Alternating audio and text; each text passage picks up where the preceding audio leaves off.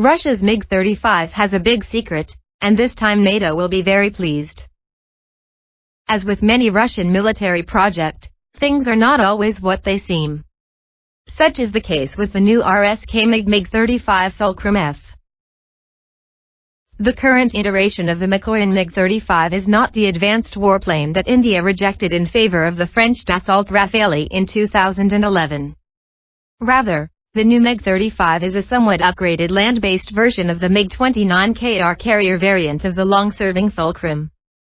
It has no thrust vectoring controls and lacks an active electronically scanned array radar, even though Russia has the technology.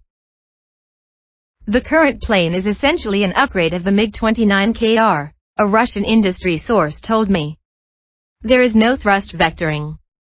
And the lack of an ADSA radar is of a more cost problem from a procurement standpoint rather than a technical problem.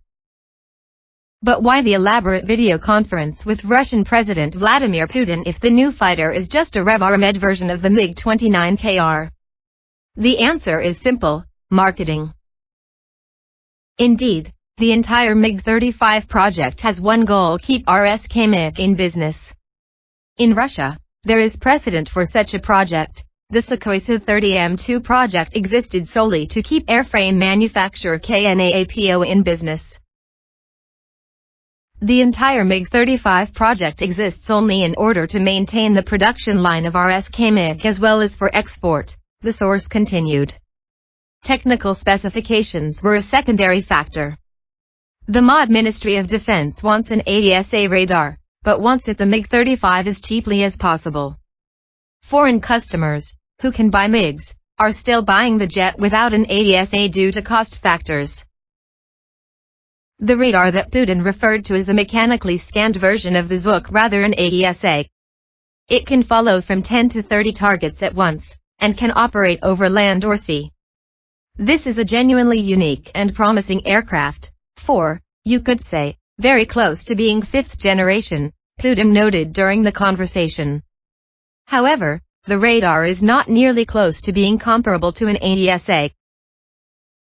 The MiG-35 will eventually enter Russian service, but the aircraft is primarily geared toward export customers, which is why the video conference with Putin focused heavily on foreign sales. The Russian Air Force itself is much more interested in the Flanker series, which are much more capable and versatile aircraft. We have created a multi-spectrum system that was integrated into the armament system and additionally installed aboard the MiG-35, and along with other systems, we have developed the Generation 4 complex, United Aircraft Corporation General Designer and Vice President for Innovation Sergei Korotkov told Putin.